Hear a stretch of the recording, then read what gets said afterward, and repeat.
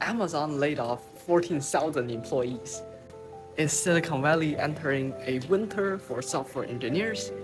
I talked to a 5-year senior product manager at AWS. I asked, were your team affected by the layoffs? He said, oh, it's mostly engineers. HR and managers are good. That was shocking. So why aren't the product department get replaced? So I asked, how did you not get laid off? He said something that stuck with me. Technical skills can be automated, but system level and business logic cannot be. So here is what he meant. If you give AI a design doc, it can vibe code code software very fast.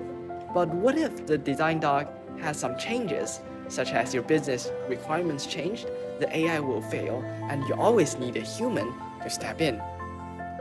So that's the human skill and business he mentioned. But what if you are a software engineer and don't want to go on the manager track? Here is the good news. Be a solution architect. So what does that mean? Let's say Apple want you to design an AI system for their Hey Siri.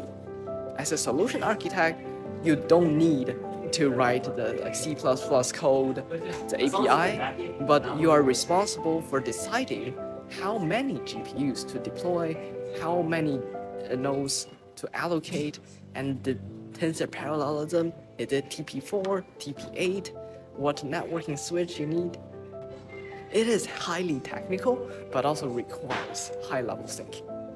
If you want to know what to learn, here is one key topic, the communication system, such as NVIDIA's Nickel and the Nixel and NVLink. These will be the future of data centers connecting many different nodes in a distributed system.